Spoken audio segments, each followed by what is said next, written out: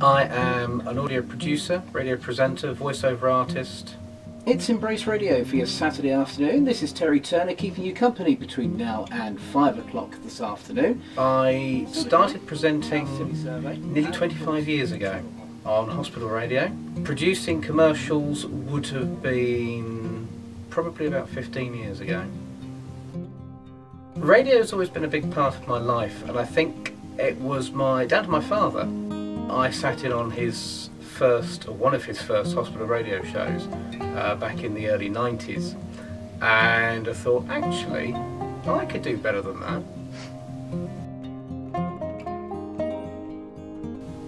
Every time I present a show, I always want to do better than the last show, but I also want to make it entertaining, a little bit educational if I can. You're only as good as your last show. Just keep at it, because at some point you will get the invitation to join a community station or an internet station. Internet has taken off tremendously. Keep sending out demos, keep reviewing yourself, keep listening back to yourself. I think my visual impairment has had a little help in what I do. Although people think it's easy, you sit there, press a few buttons and do a bit of talking, there's actually a lot more to it than that.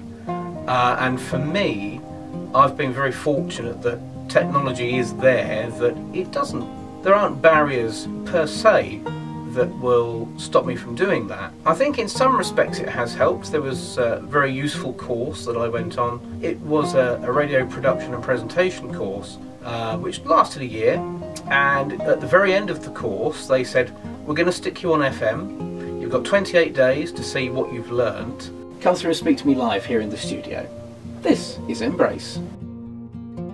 The best part about that, not only was there other visually impaired users and presenters, there were totally blind presenters, which had challenges in itself, not only for the technicals with the equipment, but also the computer playout systems.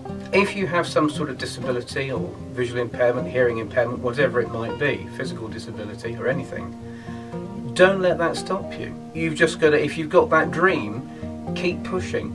You know, once upon a time, there might have been that whole disability barrier. We don't have that so much now.